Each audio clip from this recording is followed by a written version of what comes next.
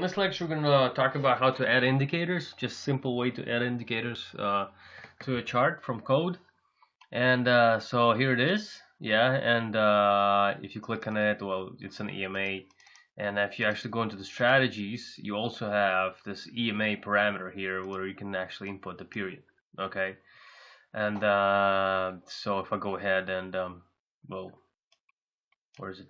Disable, and I don't know, put in 23. You see it's 0 by default. Well, so there it goes. It's moving. Okay. Now, so how you do that? It's pretty easy. So first you gotta initialize well, I'll make it a global field, yeah, EMA of type indicator, right? NinjaTrader indicator, right? And and then during initialization, you gotta do this, right? So all of your indicators. So let me show you. If I go into the indicator, and this is important when you actually come to do your own. So A, B, C, D. Here's your EMA. Okay. If you see that, so this is the code that you wrote, or I wrote, doesn't matter, and this is Ninja script generated code. So after you actually write your indicator, right? You see, this is the reference. This is the name that it'll be referenced with. And so basically, after you actually write your indicator, and you gotta put it into NinjaTrader, right, and compile this particular indicator with NinjaTrader, and it will add this code. And you see this EMA here, the name for it, it actually put this name here inside this auto-generated code, and only after that, that indicator will become available inside inside your strategy sorry.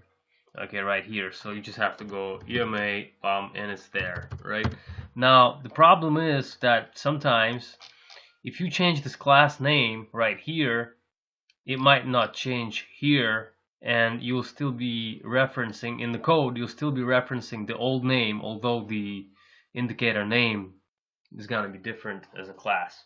But I mean, you don't really need to do that, because if you just want to change the indicator name, there's a field called name, and you just go and change the name, or you can you can change the file name as well. Nothing is gonna really happen. Okay, so and if you change the name here, it'll actually appear differently in your indicator list right here. Okay, so basically, once you reference it, and so here your EMA that you're going to use inside your code. I mean, it has to be global, because, I mean, obviously, if you initialize an indicator at start, you're going to, use it in your on-bar update and further on. And so basically right here, I got an EMA I created, and it's got a period. And that period is actually a parameter which is configured right here. And then I gotta use an add method from strategy base to add this EMA to the chart. Okay, now so this public field here parameter has got some description, grid category. So basically, if you go ahead and look right here, and so if we so this is your grid category. If you go ahead and click on it, so this is your description and EMA period. So this mimics your whatever you got the field name. So the field name will actually equal, in this case, there is a method to change it, but I never bothered to. It actually mimics this name. Okay, so, and that's about it. And if you want to give it a default value, then you just can go ahead and put like 2021 here. Okay, so now every time you actually, oh, sorry. So, I mean, it's the EMA period, isn't it? Okay, so now every time I open up the strategy, the default value for the EMA period is going to be 21 instead of 0 like it was. But the only thing is that you might, in order for this changes to take place, I bet you gotta actually restart Ninja. Sorry, not restart Ninja. So Ninja class. So there you go, 21.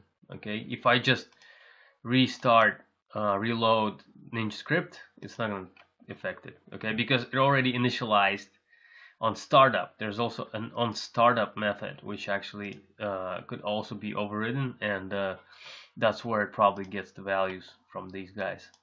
Okay, so anyway, that's about it for indicator initialization. I mean, there's more to it, and we'll probably get there when we get to develop indicators. All right, and but for right now, that's about it, enough to move on.